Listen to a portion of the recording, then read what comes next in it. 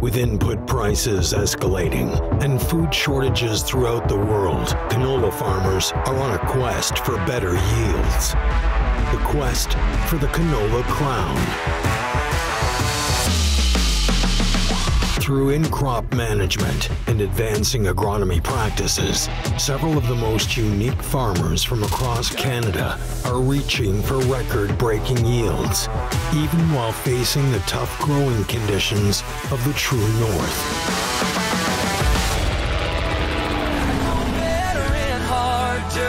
I dig deeper when the river runs dry. Struggle makes me stronger, keeps me reaching for the sky.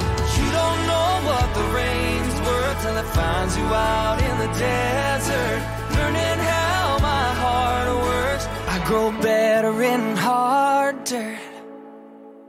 Raven Industries has a vision to feed a growing world population using innovative technology. With farmers today under constant pressure to produce more with less, Raven is helping growers maximize yields and return on investment through technology and innovation.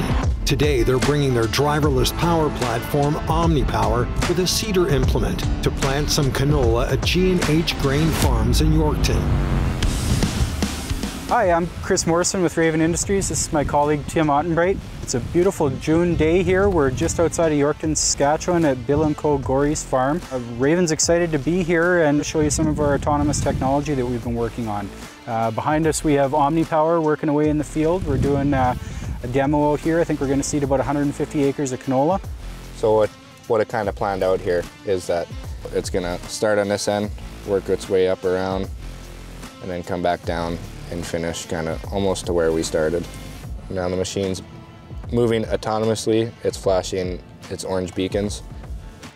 Really handy thing about this is if you have a conventional machine in the same field, lots of guys will usually do their headlands while OmniPower is doing the ABs back and forth, or the other way around.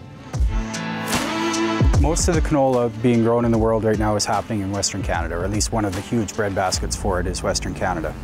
One of the huge challenges we have in Western Canada is we have an extremely short growing season. We literally need every growing degree day that we can squeeze out of snow to get a canola crop through. So I think we've gotten extremely proficient at doing it to the ability that we can with the yields that we get now. Things like one-pass seeding or zero-till seeding, putting all of our fertilizer on, at the time of seeding, staying off the field for as many passes as we can. It's made us very efficient at getting this job done in a short growing season. The little bit of a break we do have is usually in July in Western Canada when the sprayers slow down and we can kind of take a breath. If we're going to start yield chasing, we're going to be busy then too. We're going to be topping up our fertility programs. We're constantly going to be out in the field. Plus, we also have to keep challenging agronomic processes. So if the best time to spray this product is when it's cool and in the middle of the night, we're going to have to start adopting that if we want to truly push yields to their max. We're already short on labor. We're going to have to get machines, whether they be full autonomous or whether they be buddy machines. We're going to need those extra passes. You know, there's lots of technologies that still need to be adopted into the realm of being full autonomous. You know, there's sensors and perception and all that is going to take a lot of years before it's perfected and that full trust to, you know, be able to leave this machine in the field and go for lunch essentially. So it's going to be a fun journey as we progress into that.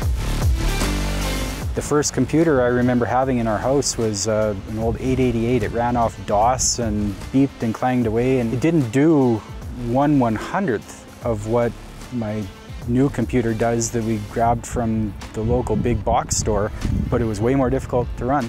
And that's just the natural progression. As products become more mainstream and available, they become easier to run, and engineers spend more time with end user customers and farmers and understand how they want this stuff to go. So it's a huge takeaway that people need to understand that even though this is probably going to be intimidating when you first think about an autonomous machine moving around your field, at the same time it's very, very easy and intuitive once you start using it and interacting with this software. Raven's tagline is "We solve great challenges," and it's going to be exciting times in the next few years how all of this technology starts to really merge and we can start to yield push crops like canola and some of the other somewhat specialty crops across the world, really to make our customers more profitable and find these best practices.